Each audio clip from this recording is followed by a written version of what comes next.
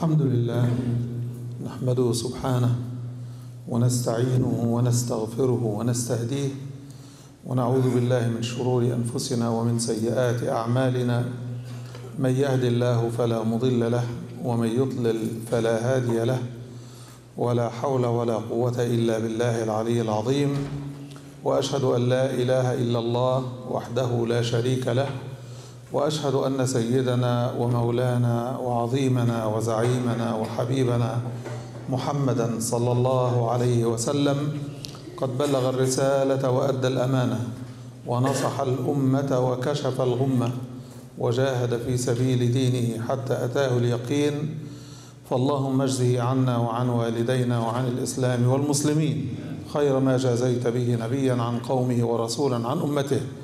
اللهم أحينا على سنته وآمتنا على ملته واحشرنا تحت لوائه وأوردنا حوضه واسقنا من يده الشريفة شربة هنيئة لا نظمأ بعدها أبدا اللهم آمين. We're continuing our third discussion about understanding Islam. We previously mentioned the ayah that constitutes a final declaration of the completeness of Islam. اليوم أكملت لكم دينكم وأتممت عليكم نعمتي ورضيت لكم الإسلام دينا. This day I have completed your faith, your religion, your guidance, your way of life for you, and I have perfected your religion and my bounties upon you, and I am pleased to have you take Islam for your religion and to give you Islam as your religion. وَرَضِيتُ لَكُمُ الْإِسْلَامَ دِينًا.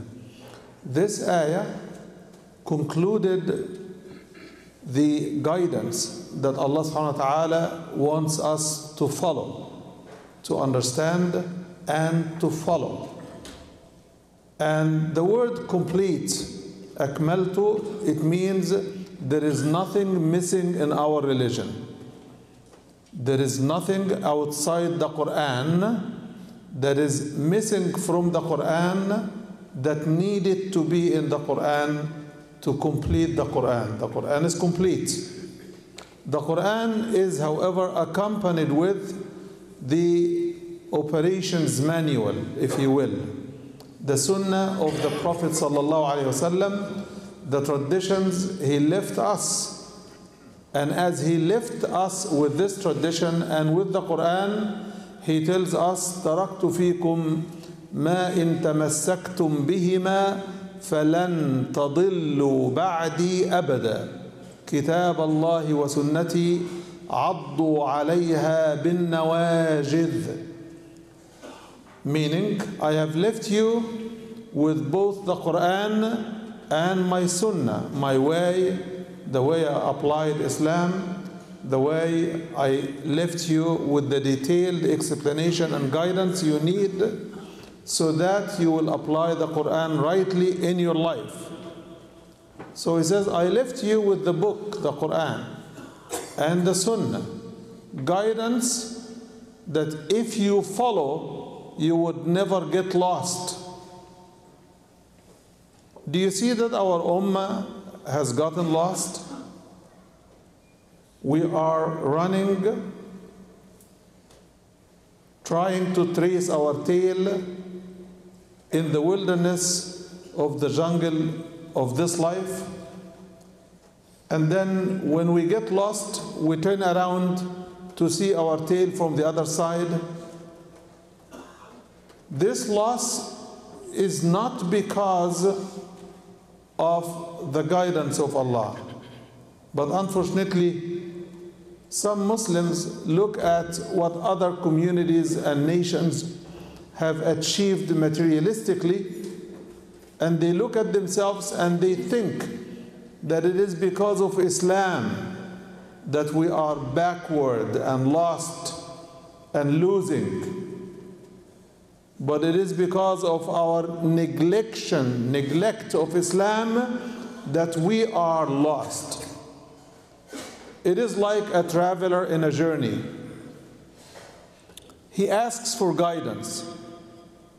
And when you give him the guidance, he throws it in the garbage. And he keeps driving. And when he discovers that he is lost, he looks for the guidance everywhere but where it was last in his hand. So he doesn't even find the guidance he was looking for. So he keeps getting lost, keeps taking the wrong exit, the wrong turns, the wrong U-turns, and keeps coming back to the same point and discovering that he's lost. So he keeps saying, I'm lost. We as an ummah are doing exactly that. We know that we don't know where we are, but we think we do. We claim that we are Muslims, and because of that claim we think since we are Muslims we understand Islam, which we don't. And we think we know our way, but on the other hand we forget it is we who just said we are losing and we are lost. Somebody has to call us up to wake us up. We need a wake-up call. Do you know when Allah wants to wake up a nation, it can be called to its own destruction. It can be called to its own demise. And it can be called to awaken from its sleep, deep, long sleep, at a very high price. So Allah sends us signals, alarms, so that we can pay attention in forms of a lot of things. The Prophet ﷺ tells us that unless you enjoin the good and forbid the evil, Allah will send enemies against you. Not only that, but send His torment upon you. And people who are sent against us are not going to show any mercy whatsoever. So we turn and seek relief and seek help from right and left, east and west. But we never look up because we know we have not made the cut. We have not reached the point of not only understanding Islam, but applying some of it into our life. We developed the culture of accepting from Islam what is convenient, what is easy, what is pleasant, what is on our side, what gives us what we expect and want and need, but not what charges us with any responsibility, light or heavy. We don't want to be obliging to Allah. And obliging to Allah is exactly what Islam is about, to submit to Him in matters you like and in matters you don't, in matters that you see difficult and in matters that you think are desirable, easy and pleasant, which requires that we adjust our desires to fit it into Allah's expectations. Instead, we want to retrofit Islam to our desires. You know what retrofitting is?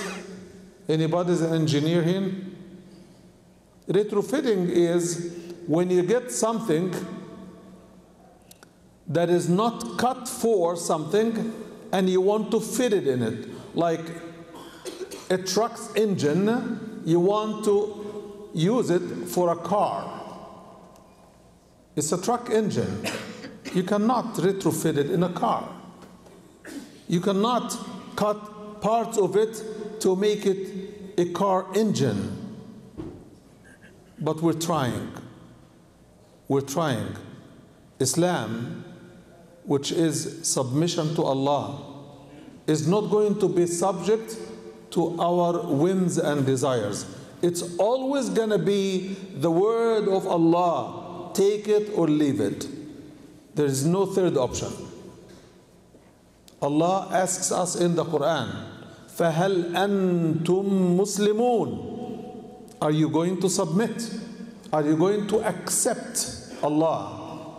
He tells us, وَمَنْ أَحْسَنُ دِينًا مِمَّنْ أَسْلَمَ وَجْهَهُ لِلَّهِ وَهُوَ مُحْسِنٌ. Who is better than the one who submits his face, his direction, his ways, his heart, his everything to Allah in the state of Islam? وَهُوَ مُحْسِنٌ. Doing the best he can. We want the highest place in paradise for the least level of commitment to Allah. It's not going to happen. You know, we blame our enemies a lot, and they are to be blamed for many things. But before we look out, Allah tells us, your condition is in your hands. Whether it is your family condition, your personal condition, or your community or your nation, it is all in your hand. You shape it and take it where you want, but bear the consequences. إن الله لا يغير ما بقوم حتى يغيروا ما بأنفسهم. Allah would not change the condition of a community or a nation or a family until and unless they change what's in themselves, not what is in their enemies. You don't control your enemies, but if you don't want to control even yourself, then you're losing everything. So as an ummah, we are exactly like a tree leaf. It left the branch and it is being swept right and left in the air, and the wind is throwing it in every direction. And of course, definitely a tree leaf falling from the tree is both powerless and dying. Why do we like the spirit of self-helplessness, self-imposed vulnerabilities that we put on ourselves? Because it gives us a story. We can sit, talk, chat, lick our lips and complain against how others are evil and bad and hate us, exactly like they are doing. They also are saying that you are bad and you are evil and you hate them. It doesn't help either side. The only way it helps is pick up the pieces, collect yourself, put your house in order, and once and for all submit to Allah. We've submitted to all earthly powers and we lost because they are not interested in poor, weak followers who have no commitment, who have no dignity, who have no anchors in their life, who have no power. It is exactly because this earth's rule is that might is right. But in Allah's view, right is might. If you have the truth, you should give it the power to protect it. So part of your truth is to be true to your truth. Then truth will get the power of your commitment, the power of your discipline, the power of your resources, and the power of your unity, the power of your knowledge. Then Allah will supplement all of these powers, which are limited. In contrast to the power of Allah, He will supplement what you could gather of power with His own power. So He tells us, وَأَعِدُّوا لَهُمْ ما استطعتم من قوة, and prepare for your enemy the power that you can, so that you deter their desire and appetite for aggression. So when we lose our commitment, lose our understanding, and then do not do anything to develop any power, not the power of faith, not the power of unity, not the power of development, not the power of technology, not the power of advancing our life materialistically, we become like that tree leaf. We have no power. Whom should we blame? We should look ourselves in the mirror.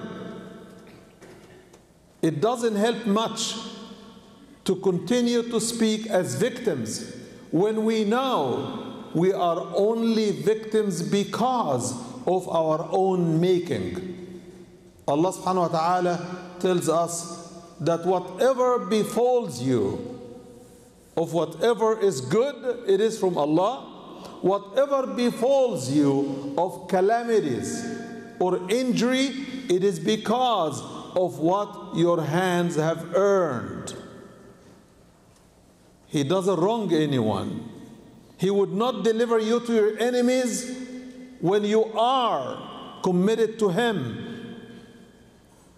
Allah, the merciful one, how could you commit to Allah and then He would leave you alone to be eaten in a jungle of enemies? It doesn't befit His majesty. It doesn't befit His wisdom. It doesn't befit His mercy. So we cannot continue to blame the enemies, especially the enemies outside our own community, our own nations, our own governments. Those are subject to our enjoining the good and forbidding the evil. They are supposed to be subject to your guidance and to your pushing against their evil desires and their excessive desires. Desires for wealth, for control, for power, for which they are willing to use the most wicked and corrupt of ways. And then we complain, our governments are corrupt. All governments in the world have a degree or another of corruption. Power teaches corruption unless it's rooted in your submission to Allah. Then you know that His power is over and above yours. So you don't get arrogant with your material power.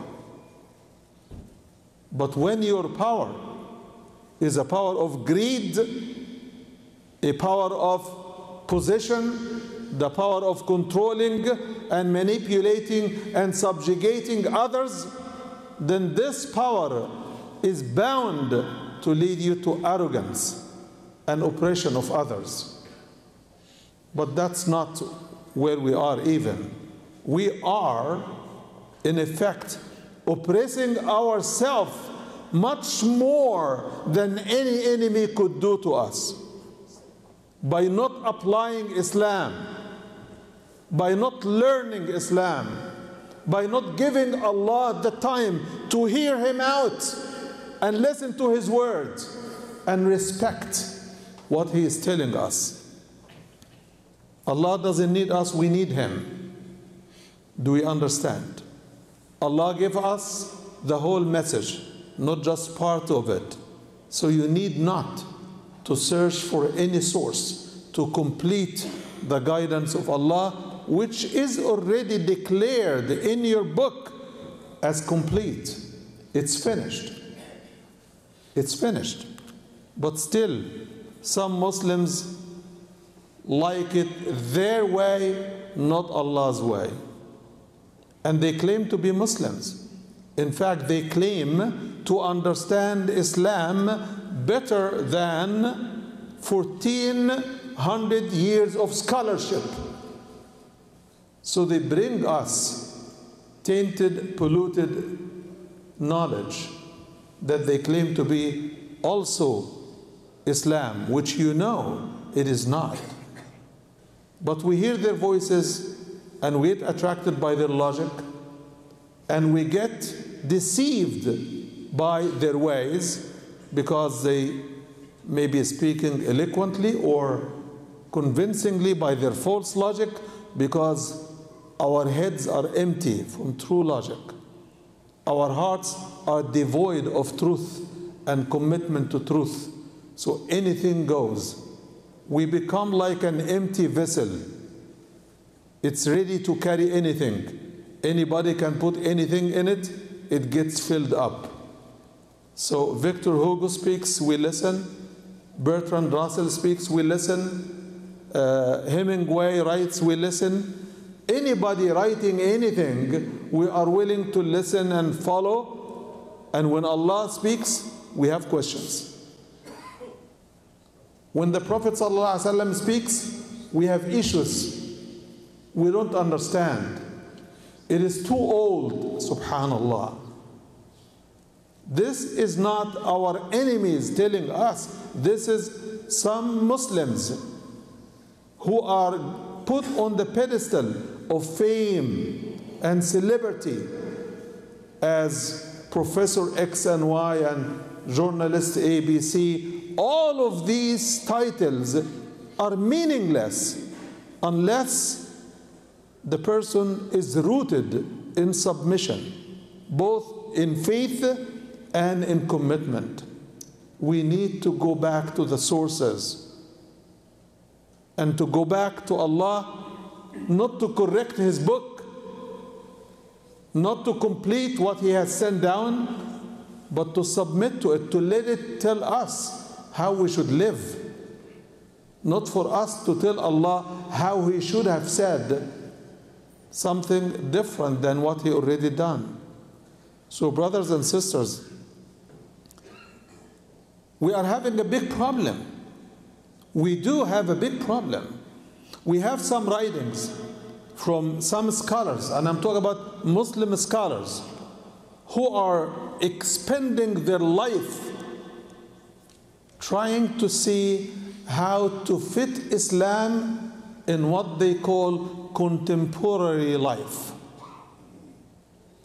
How to make Islam palatable, fit in the American system or the Russian system or the European system or the African culture system or the Arab culture or Indian culture. We want Islam to be retrofitted as we wish, to be custom tailored as we wish.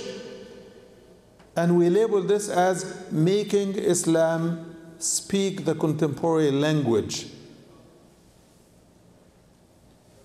The word of Allah has part of His attributes. It has the attribute of knowledge. In it is the attribute of wisdom. In it is the attribute of the infinite, the one who has no beginning, no end.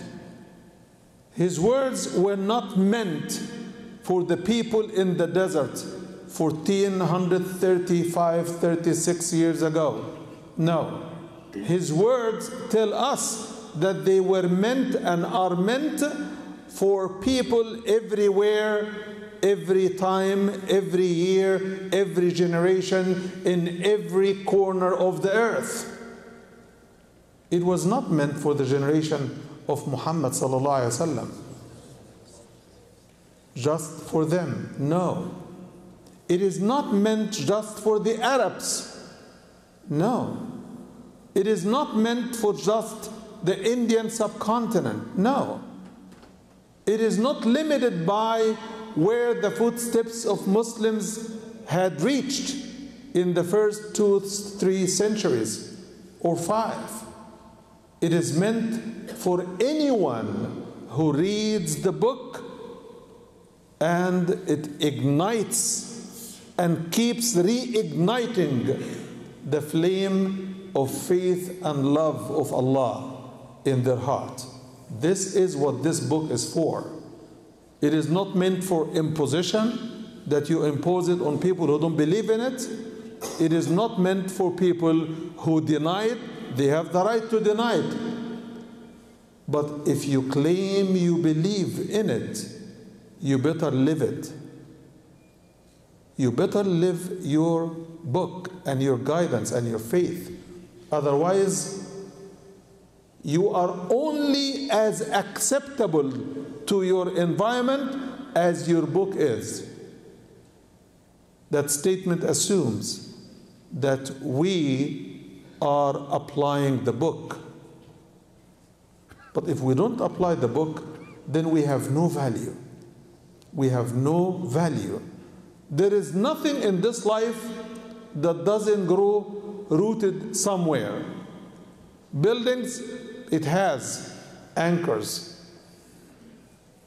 Trees, they have roots. The earth as a whole is anchored in its attachment to an orbit. And it runs in that orbit constantly. So we are the only creation that is loosely connected until we tie that connection firmly. And that's why Allah subhanahu wa ta'ala tells us, hold on to the robe of Allah, all of you, all together. وَاعْتَصِمُوا بِحَبْلِ اللَّهِ جَمِيعًا وَلَا تَفَرَّقُوا. It is also He who told us, إِنَّ الْإِنسَانَ لَفِي خُسْرٍ. Man is running towards nothing but loss. إِلَّا الَّذِينَ آمَنُوا وَعَمِلُوا الصَّالِحَاتِ. Except for those who believed and did righteous deeds. So you claim to believe, you don't study, you don't know what you believe in. You claim to believe and you study and you don't understand, you wouldn't know how to apply it. You claim to believe and you actually understand what the belief is, but you don't want to commit. This what distinguished the early idol worshipper communities of the time of the Prophet. They understood Islam and they know what it meant, but they didn't want to submit. وَجَحَدُوا بِهَا وَاسْتَيْقَنَتْهَا أَنفُسُهُمْ ظُلْمًا وَعُلُوًّا. They denied it, but it has been settled as the truth in their souls. It is engraved in their heart from the beginning and even before their creation. But they denied. Why? ظُلْمًا وَعُلُوًّا. It is self-wrongdoing and arrogance. They didn't want to submit. They didn't want to be seen as weakened. The uncle of the Prophet sallallahu alaihi wasallam, his uncle Abu Talib, who gave him the maximum earthly protection anybody had during his life, when offered the chance to declare his Islam at the time he was on his deathbed, do you know why he refused? He speaks and he says, I don't want to Quraysh to say Abu Talib weakened when he faced his death. Could this be a reason to doom yourself? What people say? But why blame him? We spend a lot of time in our life calculating what people may or may not say about what we say and what we do. So what's the difference?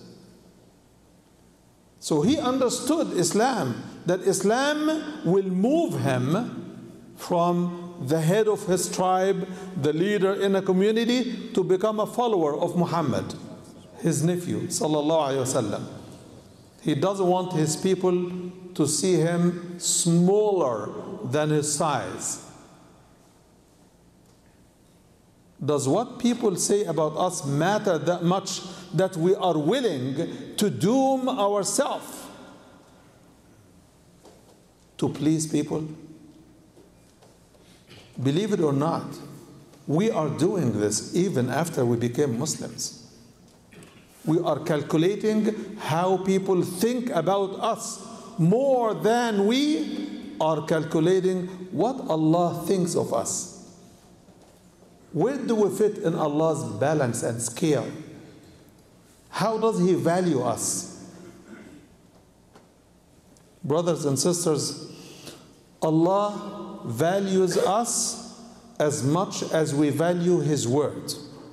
The only way to value His word is to listen to His word, study His word, understand His word, and apply His word. The only way we can prove our love of Allah is to follow the Prophet sallallahu alaihi wasallam.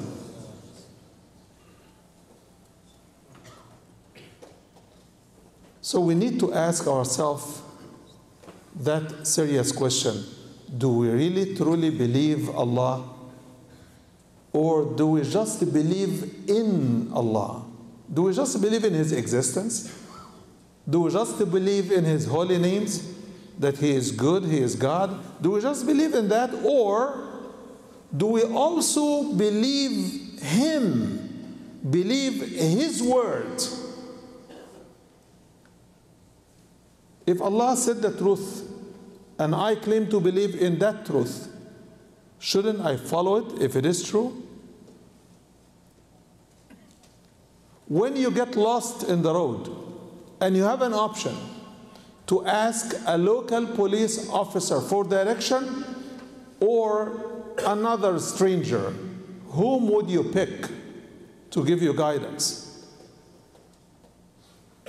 The one who knows, or the one that you pick because of other reasons? If you trust that a policeman knows the direction, at least where he serves, you would ask him and trust him and follow the direction he gives you. But if you follow and ask any other person who may or may not give you the best direction and you get lost, don't blame the person answering you, but definitely don't blame the police officer you never checked with. This is not comparison, but this is an illustration. We use our best wisdom in life situations, in material life, but when it comes to our spiritual life, we think we know exactly the thing that Allah says you know nothing about. We think we know our spirit. And Allah says, يَسْأَلُونَكَ عَنِ الرُّوحِ قُلِ الرُّوحُ مِنْ أَمْرِ رَبِّي وَمَا أُوتِيتُم مِّنَ الْعِلْمِ إِلَّا قَلِيلًا. They ask you about the spirit. Tell them the spirit is a matter that is exclusively Allah's issue, not ours. He created it. He controls it. It is not under our control, but it is under our care. We have to care for it. We have to feed it. We have to nurture it. We have to develop our faith and strengthen our conscience so that we live a decent, productive life, a happy life, as individuals, as family, as community, as society, as a nation. Brothers and sisters, think about it. What do you want to do with the rest of your life? If you have one thing to invest in the rest of your life that you think will take you to paradise, what this one thing be? What would it be? Working for whom? If you have one job that you think will get you to paradise, what this one job be? It is your submission to Allah, which can never be true or complete without the knowledge of Islam. May Allah subhanahu wa ta'ala give us the knowledge of Islam, the commitment to Islam, and the discipline in Islam.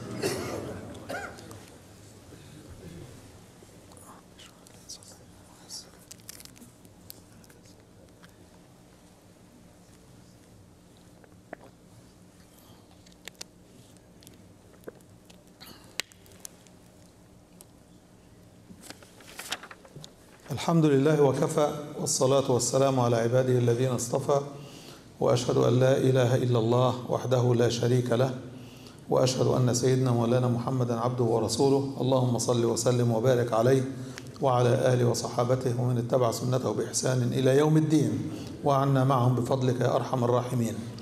Brothers and sisters, the subject of understanding Islam or misunderstanding Islam is key to our salvation. Our fate is hinged upon it. Our relationship with Allah is hinged upon it. Our dignity and existence in this life is hinged upon it. If we want to live as Muslims, there is a way. But if our desire and direction is somewhere else, Allah can easily and would easily replace us. وَإِن تَتَوَلَّوْا يَسْتَبْدِلْ قَوْمًا غَيْرَكُمْ. We are the only losers in this process if we choose deliberately not to learn our deen or not to submit to Allah and give Allah our love of commitment and the discipline in practicing our deen. We cannot invite others to a broken house, however. We cannot blame others for a house that we have broken with our own hands. We have to put our house of faith in order before we look outside either for support or for enemies to blame. We have to take responsibility. We do this in every sphere of our life when we want to correct our way. When we want to make money, we do everything in our power to know the best ways of making money in our field. We need to also learn the best way to secure our fate in the hereafter. I have an announcement that I believe very central and very important for our community. We have partnered with public service health professionals and Fairfax County and other churches to provide health care services for the uninsured. How many of us here are uninsured? Can I see a show of hands? No. Raise your hand and keep it, please. How many? So we have quite a few.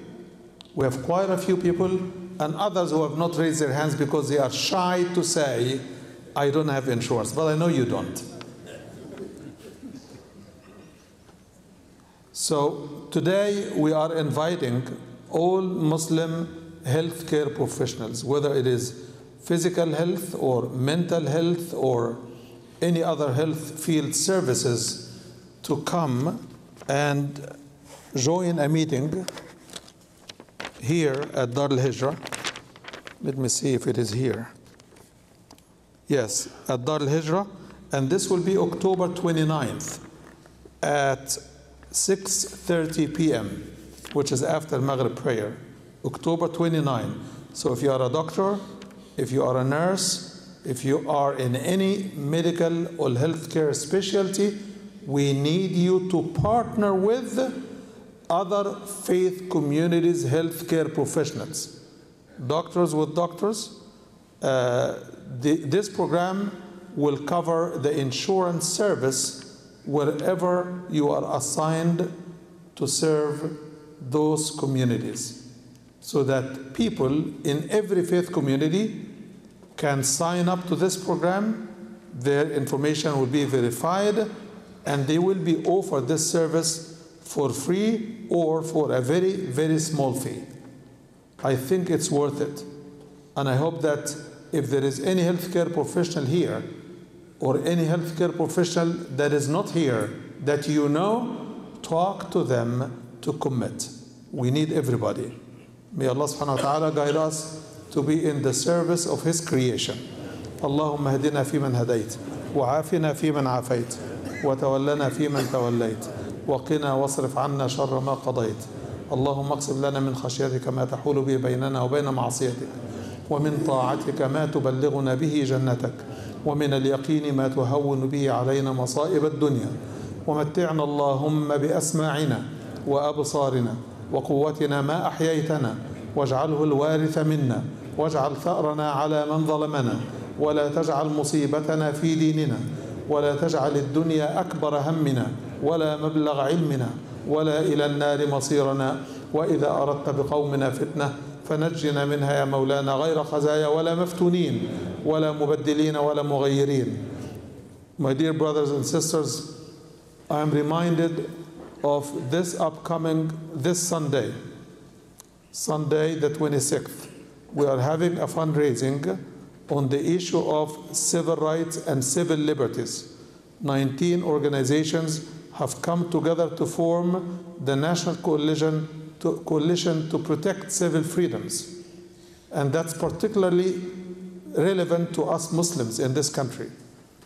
We have not sold enough tickets yet, so I urge you to please buy your tickets at the office. It is $30, and I urge everyone who purchased the ticket to come and ask this coalition, what do they offer? Brochures are available in the office with the tickets. Please purchase your ticket today before you go home. I ask Allah subhanahu wa ta'ala to conclude our life with the prophets, with the righteous, with the martyrs, and to give us the highest place in paradise, and to give us the solid commitment and the solid discipline in our deen. أقم الصلاة.